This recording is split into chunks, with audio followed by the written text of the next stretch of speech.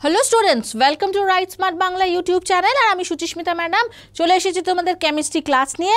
আজকে আমরা যে টপিকটা পড়বো সেটা হচ্ছে ইউজেস। কিছু আমি এখন যে সিরিজটা পড়বো সেটা হচ্ছে কিছু পার্টিকুলার কম্পাউন্ডের ইউজেস। আজকে আমরা পড়বো তিনটে কমন অ্যাসিডের uses, hydrochloric acid, sulphuric acid আর নাইট্রিক অ্যাসিড। এই তিনটে অ্যাসিডের ব্যবহার সম্বন্ধে আমরা আজকে পড়বো। তো প্রথম যেটা আমরা পড়বো সেটা হচ্ছে হাইড্রোক্লোরিক অ্যাসিড HCl। HCl কে আমরা কোথায় কোথায় ইউজ করে থাকি? প্রথমত বলছে HCl কে আমরা ইউজ করে থাকি HCl কে আমরা ইউজ করে থাকি সিলভার ক্লোরাইড তৈরি করতে, AgCl তৈরি করতে। আর এই সিলভার ক্লোরাইডকে কোথায় ইউজ করা হয়? এই সিলভার ক্লোরাইডকে ইউজ করা হয় গিয়ে ফটোক্রোমাটিক গ্লাসে। ফটোক্রোমাটিক গ্লাস কোনগুলো? যেগুলো হচ্ছে গিয়ে চেঞ্জার চশমা, সানলাইটের প্রেজেন্সে কালো হয়ে যায়, সানলাইট না থাকলে নর্মাল গ্লাসের মতন বিহেভ করে, সেই ধরনের গ্লাসগুলোকে বলা হয় ফটোক্রোমাটিক গ্লাস। আর এই ফটোক্রোমাটিক গ্লাসে তৈরি করতে সিলভার ক্লোরাইড লাগে, সেই সিলভার ক্লোরাইডটা তৈরি করা হয় হাইড্রোক্লোরিক অ্যাসিড ইউজ করে। সেকেন্ড ইউজ বলবো হাইড্রোক্লোরিক অ্যাসিডের, সেটা হচ্ছে হাইড্রোক্লোরিক অ্যাসিডকে আমরা ইউজ করে থাকি in pickling of metals. What is pickling of metals? এই যে লোহা রেখে দিলে লোহার ওপরে মরচে পড়ে যায়, এই যে প্রসেসে the layer of rust can be remove from iron, সেই প্রসেসটাকেই বলা হয় গিয়ে পিকলিং। তো পিকলিং অফ মেটালসে আমরা হাইড্রোক্লোরিক অ্যাসিডকে ইউজ করে থাকি। ইনফ্যাক্ট অ্যাসিড মানে যত অ্যাসিড আছে সমস্ত অ্যাসিডেরই পিকলিং প্রপার্টি আছে, হাইড্রোক্লোরিক অ্যাসিড হচ্ছে বেস্ট। সেই জন্য দেখবে বাড়িতে আমরা পেতল বা তামার বাসন মাজার সময় লেবু তেঁতুল এগুলোকে ইউজ করে থাকি। তো লেবু তেঁতুলেও অ্যাসিড আছে, তো পেতল বা তামার বাসনে যে একটা গ্রিন কালারের একটা ক্রাস্ট তৈরি হয়ে থাকে, সেই ক্রাস্টটাকে রিমুভ করতে সাহায্য করে দেয় আমাদের। নেক্সট থার্ড যে ইউজ বলবো আমরা হাইড্রোক্লোরিক অ্যাসিডের, সেটা হচ্ছে হাইড্রোক্লোরিক অ্যাসিডকে আমরা ইউজ করে থাকি বিভিন্ন টাইপসের ড্রাগস, মানে এখানে কিন্তু মেডিসিনস, ড্রাগস তৈরি করতে, ডাইস তৈরি করতে, পেনস তৈরি করতে আমরা হাইড্রোক্লোরিক অ্যাসিড ইউজ করে থাকি। আর একটা very very important use of hydrochloric acid, hydrochloric অ্যাসিডকে use করা হয় in flame test. R flame test করে আমরা কি করে থাকি? ফ্লেম টেস্ট করে আমরা জেনারেলি আইডেন্টিফাই করে থাকি which metal is present in salt. কোনো লবণের মধ্যে কি মেটাল প্রেজেন্ট আছে সেটা আইডেন্টিফাই করা হয় গিয়ে ফ্লেম টেস্ট করে। আর এই ফ্লেম টেস্ট করতে আমরা হাইড্রোক্লোরিক অ্যাসিড ব্যবহার করে থাকি।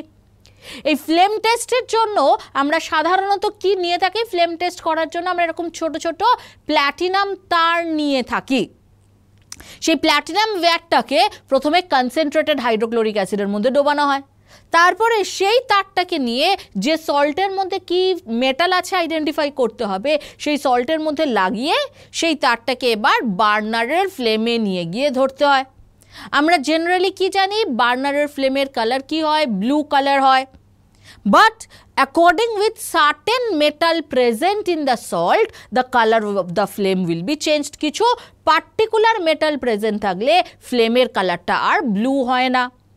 যদি আমরা ফ্লেম টেস্ট করে দেখি গোল্ডেন ইয়েলো কালার হচ্ছে, একদম সোনার মতন গোল্ডেন ইয়েলো কালার, তাহলে বুঝবো সেই সল্টের মধ্যে সোডিয়াম প্রেজেন্ট আছে। ফ্লেম টেস্ট করলাম, যদি দেখি লাইট ভায়োলেট কালার হচ্ছে, ওই একইভাবে লাইট ভায়োলেট কালার সল্ট হচ্ছে, তাহলে বুঝবো ওর মধ্যে পটাশিয়াম আছে। যদি ইটের মতন লাল রং হয়, ব্রিক রেড কালার যদি হয়, তাহলে আমরা বুঝবো কে আছে? ক্যালসিয়াম আছে।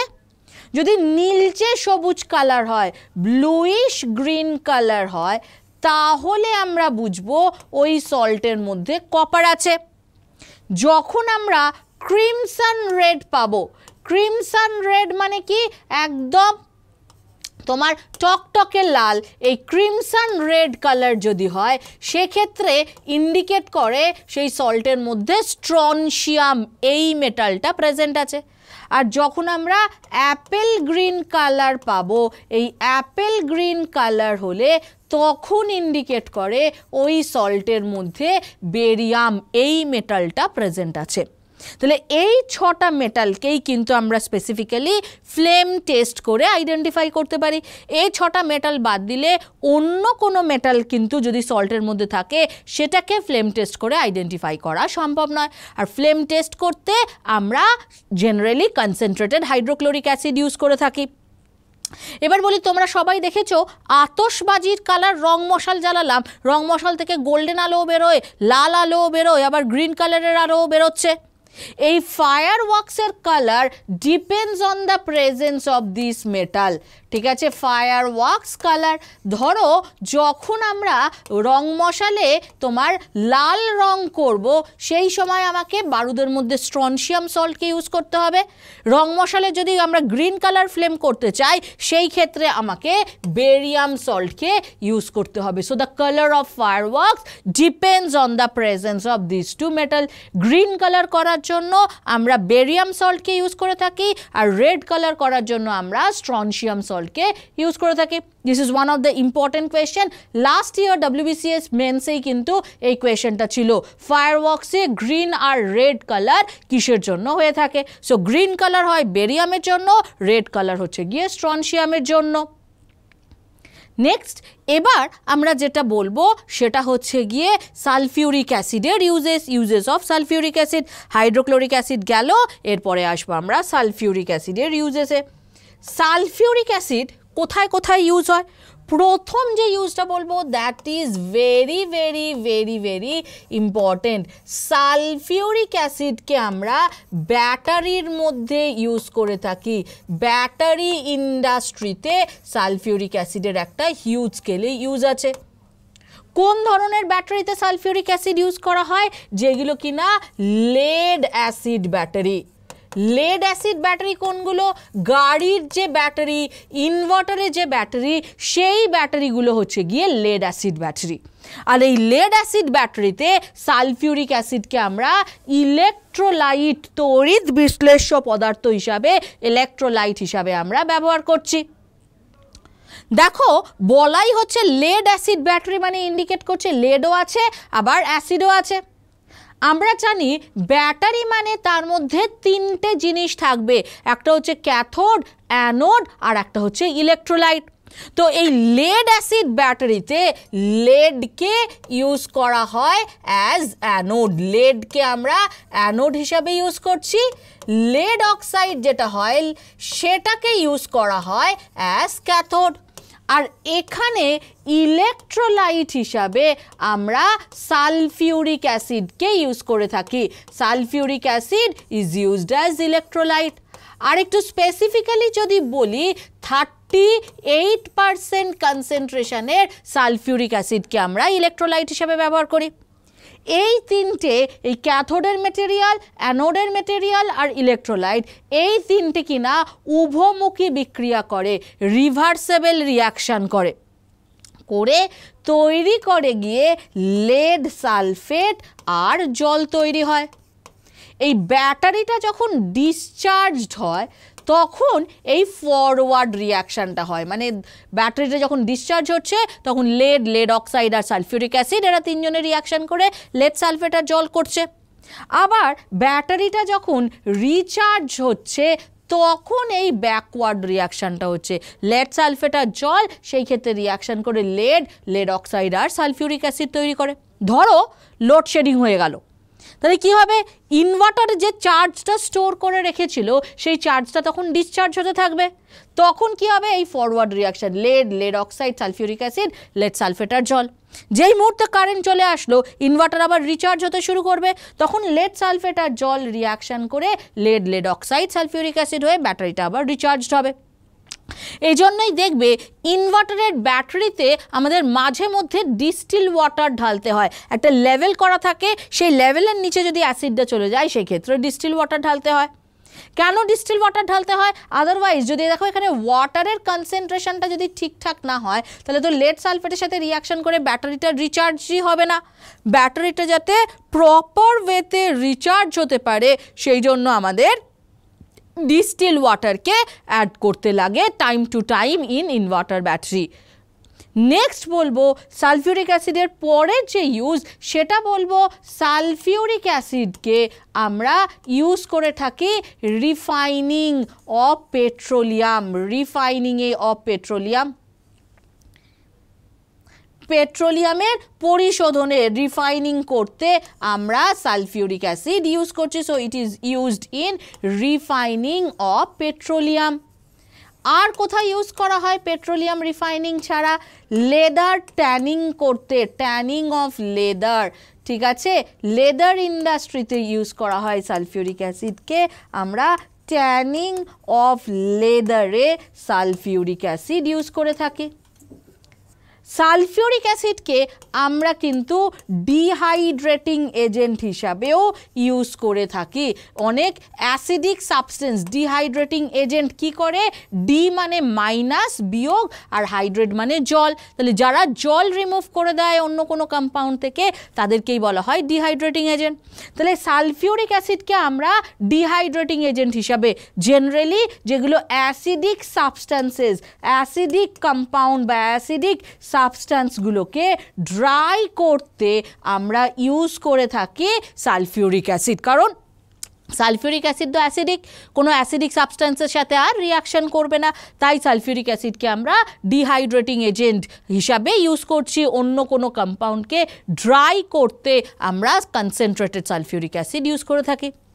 তাহলে এই আমাদের গেল গিয়ে সালফিউরিক অ্যাসিডের ইউজেস। তাহলে কী কী ইউজ বললাম? প্রথমটা বললাম ব্যাটারি ইন্ডাস্ট্রিতে ইউজ করা হয়, লেড অ্যাসিড ব্যাটারিতে sulphuric acid electrolyte, refining of পেট্রোলিয়ামে use করছি, ট্যানিং অফ লেদারে ইউজ করছি, ডিহাইড্রেটিং এজেন্ট হিসাবে আমরা ইউজ করছি। নেক্সট আমরা যে অ্যাসিডটা পড়ব সেটা হচ্ছে গিয়ে নাইট্রিক অ্যাসিড। এই নাইট্রিক অ্যাসিডকে আমরা কোথায় কোথায় ইউজ করে থাকি?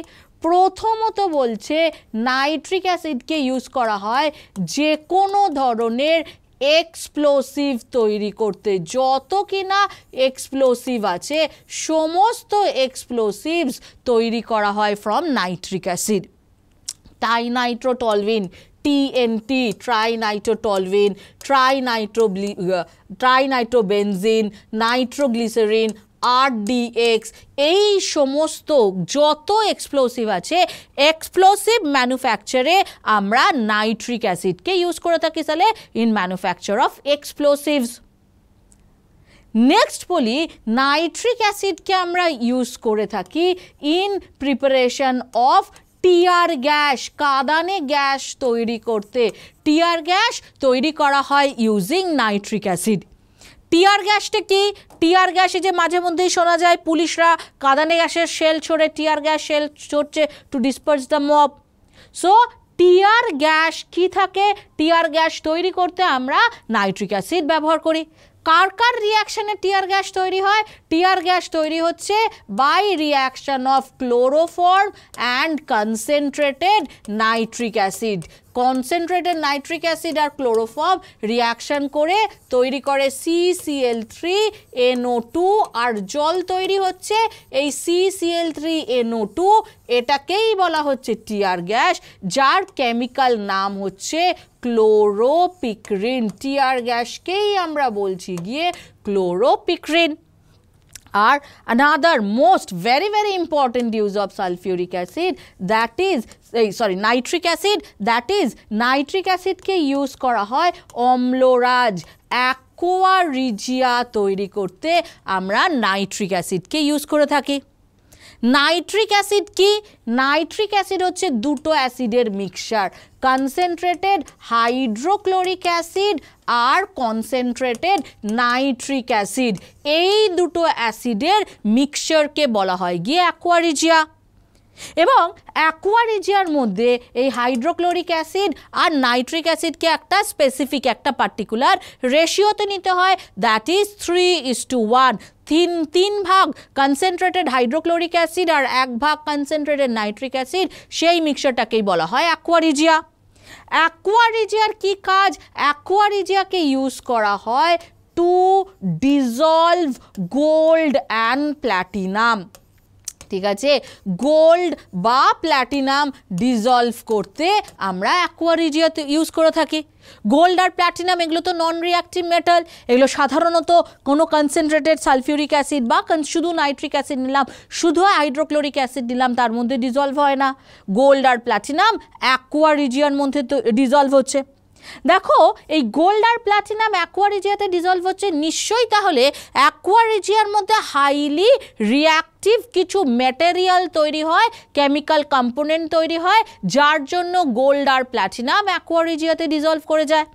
তো কি কম্পাউন্ড তৈরি হয়, কি জিনিসটা তৈরি হচ্ছে? এই গোল্ড অ্যান্ড প্ল্যাটিনাম অ্যাকোয়ারিজিয়াতে ডিজলভ হচ্ছে because of formation of nascent chlorine, জায়মান chlorine উৎপন্ন হয়।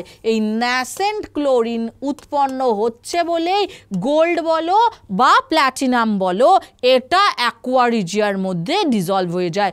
Gold and platinum dissolves in aqua regia because of formation of nascent chlorine. দেখো এই গোল্ড অ্যাকোয়ারিজিয়াতে ডিজলভ করে কিছু একটা পার্টিকুলার কম্পাউন্ড তৈরি করে। কি তৈরি করে? গোল্ড অ্যাকোয়ারিজিয়াতে ডিজলভ করে গিয়ে তৈরি করবে গিয়ে chloro Arik acid. Gold dissolved করে তৈরি করে ক্লোরো অরিক অ্যাসিড HAUCl4। আর প্ল্যাটিনাম ডিজলভ করলো যখন অ্যাকোয়ারিজিয়ার মধ্যে, তখন এটা তৈরি করছে গিয়ে ক্লোরো প্ল্যাটিনিক অ্যাসিড। ঠিক আছে, গোল্ড ডিজলভ করলে তৈরি করে ক্লোরো অরিক অ্যাসিড, আর প্ল্যাটিনাম ডিজলভ করলে তৈরি করে ক্লোরো প্ল্যাটিনিক অ্যাসিড। ক্লোরো অরিক অ্যাসিডের ফর্মুলাটা কি লিখেছি দেখো, HAUCl4। সেক্ষেত্রে ক্লোরো প্ল্যাটিনিক অ্যাসিডের ফর্মুলা হচ্ছে H2PtCl6। এবার দেখো আমাদের যদি কোয়েশ্চেন করে কোন সিঙ্গেল অ্যাসিডে গোল্ড ডিজলভ হয়, তখন কিন্তু আমরা আনসার করব সেলেনিক অ্যাসিড। সেলেনিক অ্যাসিডটা কি? H2ACO4, এটা হচ্ছে সেলেনিক অ্যাসিড। এই সেলেনিক অ্যাসিডের মধ্যেও কিন্তু গোল্ড ডিজলভ হয়ে যায়। ঠিক আছে, যদি আমাদের কোয়েশ্চেনে করে which mixed acid gold dissolves, তখন আমরা বলবো গিয়ে অ্যাকোয়ারিজিয়া। আর যদি বলে which single acid gold dissolves, তখন আমরা আনসার করবো গিয়ে সেলেনিক অ্যাসিড। তাহলে এইগুলো গেল আমাদের নাইট্রিক অ্যাসিডের ইউজেস। এর রেসপেক্টে একটা জিনিস বলি, গোল্ড যখন আমি বললাম, দেখো তোমরা তো সবাই জানো নিশ্চয়ই গোল্ডের পিওরিটি আমরা ক্যারেট ইউনিটে মাপি। 24 ক্যারেট গোল্ড মানে 100% পিওর। কিন্তু যখন আমরা গোল্ডকে অর্নামেন্টসে ব্যবহার করি, সেই গোল্ডটা 24 ক্যারেট থাকে না, সেই গোল্ডটা হয়ে যায় গিয়ে 22 ক্যারেট। 22 carat is nearly 92%। তাহলে 8% মতন ওর মধ্যে ইমপিউরিটি মেশানো হয়, and that ইমপিউরিটি is copper. Gold ornaments তৈরি করতে কপারকে আমরা ইমপিউরিটি হিসাবে ইউজ করে থাকি। এবার যেগুলো নন হলমার্ক গোল্ডেন অর্নামেন্টস দেখবে, সেইগুলোকে তোমার ঝালাই করার জন্য বা যেগুলোকে যখন এক্সচেঞ্জ করতে যাওয়া হয়, সেগুলো যখন আমরা বিক্রি করি তখন দেখবে কিছু পরিমাণে ওজনটা কমিয়ে ওরা বলে দোকানদাররা। কেন? কারণ দেখো যেগুলো হলমার্ক সেটা একদম স্ট্যান্ডার্ডাইজ, যে 92% গোল্ড থাকবে, 8% কপার থাকবে। কিন্তু যেগুলো নন hallmark, that depends on the honesty of the gold Smith. যদি সৎ ব্যবসায়ী হয় তাহলে 92 গোল্ড দেবে, 8%ই তোমাকে কপার দেবে। আর যদি অসৎ হয়, সে 75% গোল্ড দিল, 25% সিলভার, 75% কপারকে ইমপিউরিটি হিসাবে অ্যাড করতেই পারে। তো এই তাহলে দেখো যখন আমরা বিক্রি করব তখন তো ওরা আর ইমপিউরিটিটা কিনবে না, সেজন্য ওই ইমপিউরিটিটাকে রিমুভ করতে ওই সোনার গয়নাটাকেও একটা অ্যাসিডের মধ্যে ডুবিয়ে রাখে। কি কারণ?